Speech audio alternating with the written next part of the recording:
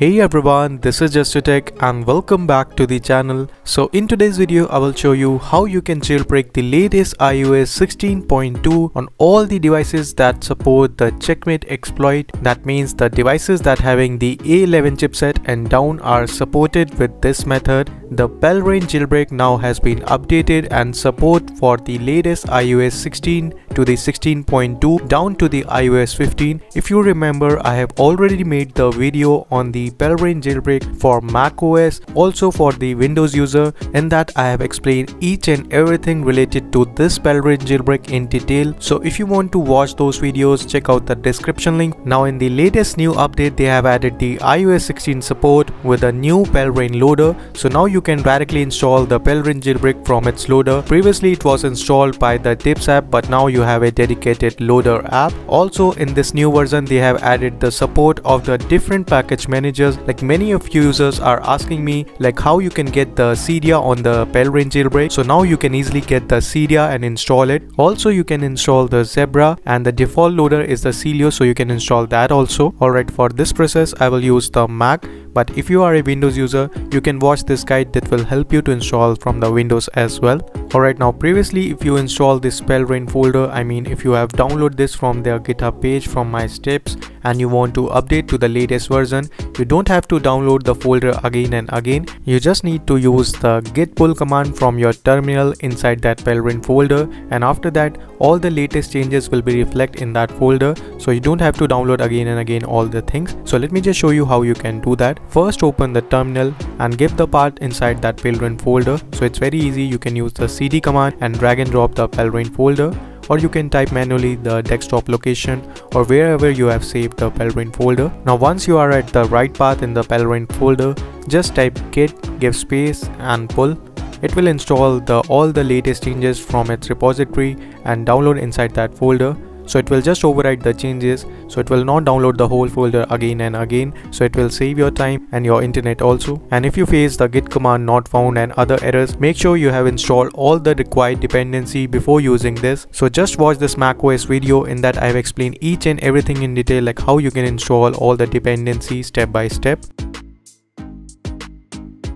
So now it's done. So I recommend you to use this git pull command every time in the terminal, so that you will get all the latest changes from the GitHub page, as the latest bugs and reports were found every time the new iOS version will be released. So it's better to update the required packages and then install with the latest version. And if you remember, the last time I have gave this command file link, in that I have written all these commands that are important for this video. Also I have mentioned what are the devices that are supported, and all the commands and important information regarding this Palera1n Jailbreak are inside this readme file, so you can download it from my blog. Alright, now the Palera1n Jailbreak comes in a two mode. One is a semi-tethered mode and other one is a tethered mode. The difference is that the semi-tethered mode creates a fake rootfs storage into your device while jailbreaking. Make sure your device is on the 16 gigs or above variant. If you have a lower variant, don't use a semi-tethered mode. Instead you can use a tethered mode for the lower end devices. But in the tethered mode, if you reboot the device, you need a system again to run the Palera1n Jailbreak command again in order to boot your device. So that's a limitation of the tethered mode. Now if you are a new viewer and don't know about this Palera1n folder, like how to download from the starting,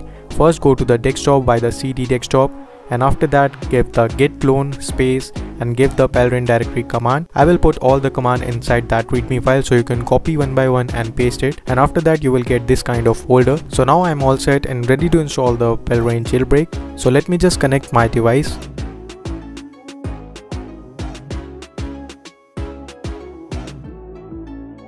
Alright, now I am on my iPhone 8 that is currently running on the latest iOS 16.2 at the moment. For the A11 and A10 device, you need to turn off your passcode or touch ID or face ID.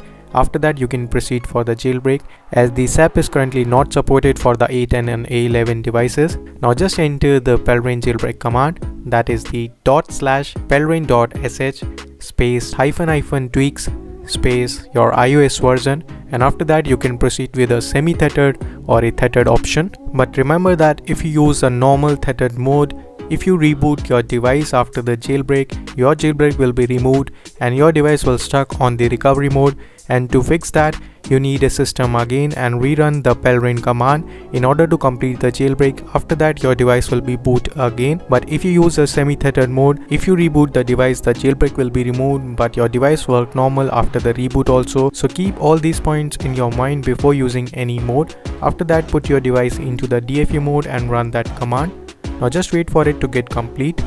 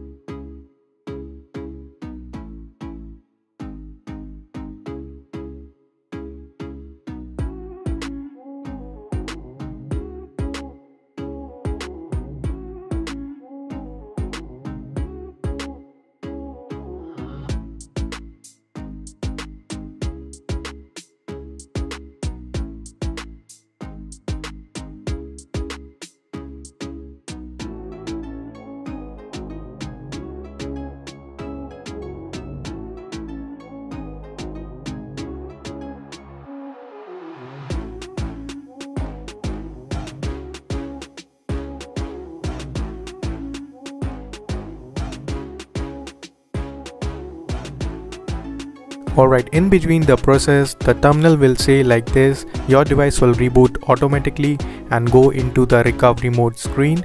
If your device will show black screen and it will not go in the recovery mode directly, just force restart your iPhone and then it will directly go into the recovery mode. So the force restart button might be different as per your model. So now you can see I'm on the recovery mode screen and the terminal will process further. So now you need to put your device into the DFU mode and then press any key to continue. So now you can see it start processing, so wait for it to get complete.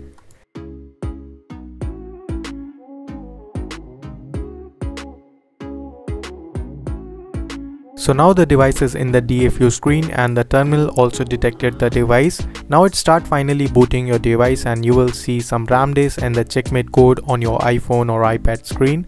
So you will see it's the final step. After that the jailbreak will done. So just wait for it to get complete. It will take around 2-3 minutes to boot up. So now you can see this is the booting screen. Alright, now the jailbreak is done and you will see the done message on your terminal and your device will on again.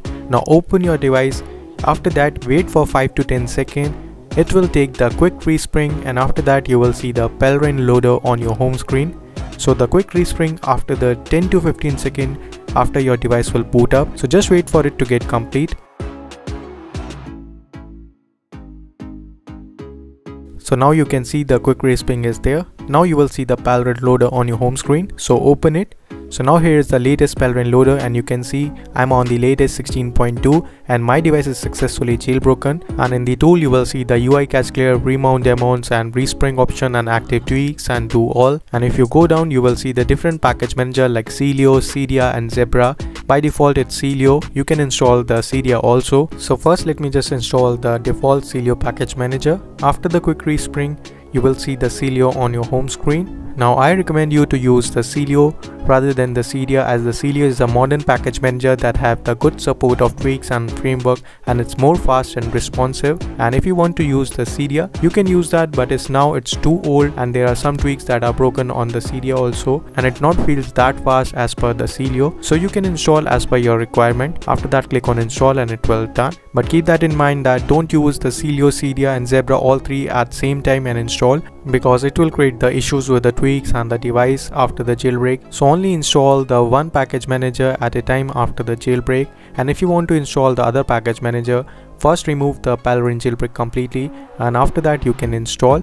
So now I will just show you how you can install Cydia. So select the Cydia from the tools and click on install and that's it. You will see the Cydia on your home screen. Now open the Cydia or Cydia and update all the required packages and library, and that's all. You're ready to use your device with the tweaks that support the Palera1n jailbreak for iOS 15 and 16. If you don't know which tweaks are supported with this Palera1n jailbreak, you can check out the official GitHub page list of the supported tweaks and then you can install, as all the tweaks are not supported, so you can check the list and then install. So that is all for this video. I hope you gain some knowledge through my videos. If yes, then hit the like button, and if you're new here, subscribe to the channel for more cool updates. I will see you in the next video. So till then, goodbye, take care and peace out.